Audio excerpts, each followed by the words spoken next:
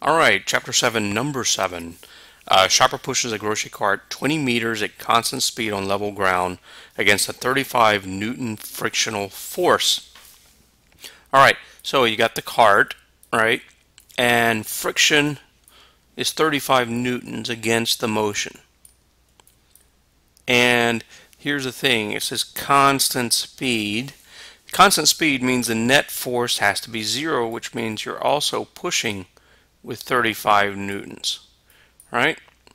So the shopper pushes the cart with 35 newtons across 20 meters, all right?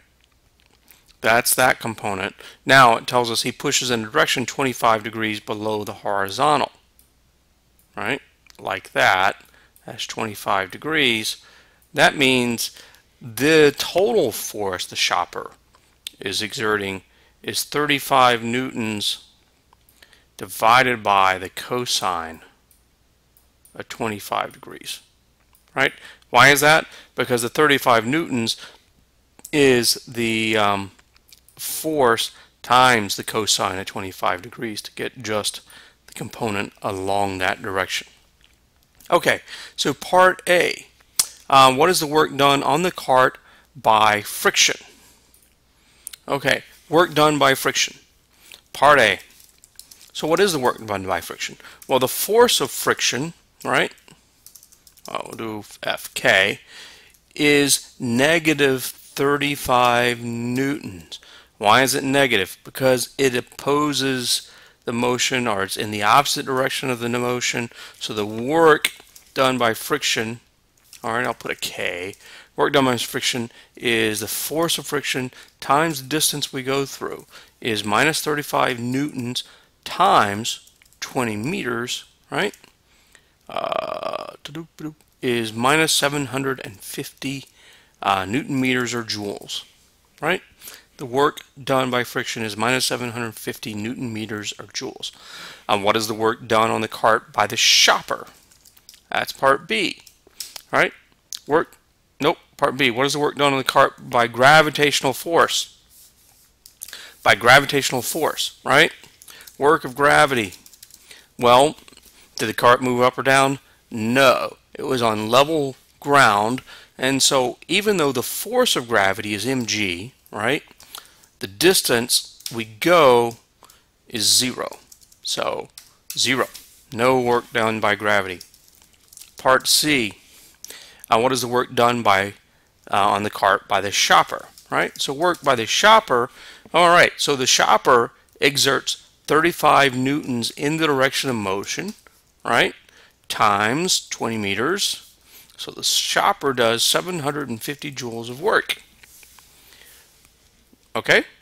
So another way to look at this would have been, the total force the shopper exerted times 20 meters times the cosine of 20 degrees, or 25 degrees, pardon me.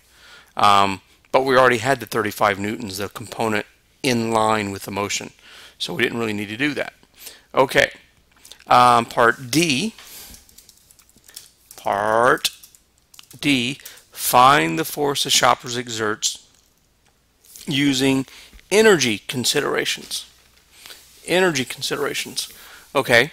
So if I use energy considerations,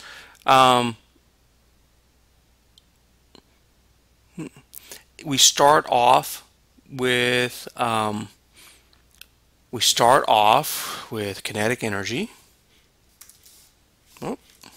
Ke initial, right, plus work done, and this would be Ke small I, right, plus work of friction equals Ke final. All right, and so plus work done by the shopper, right?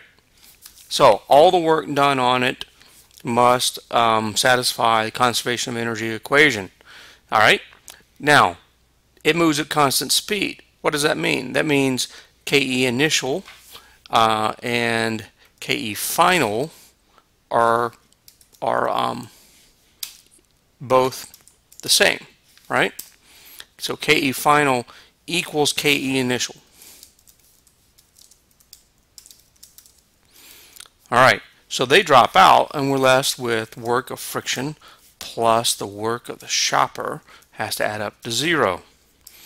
And the work of friction we have is minus 750 joules plus, all right, the work of the shopper is the force applied by the shopper times 20 meters, and all of that equals 0. And so we end up with the force from the shopper is 35 newtons using energy consideration. Okay, part E. What is the total work done on the cart? 0. Total work done on the cart is 0. Alright, and it's really right here. We can see it already when we did conservation of energy. There it is, right there. The total work done on the cart is 0. Alright, that's it for problem 7.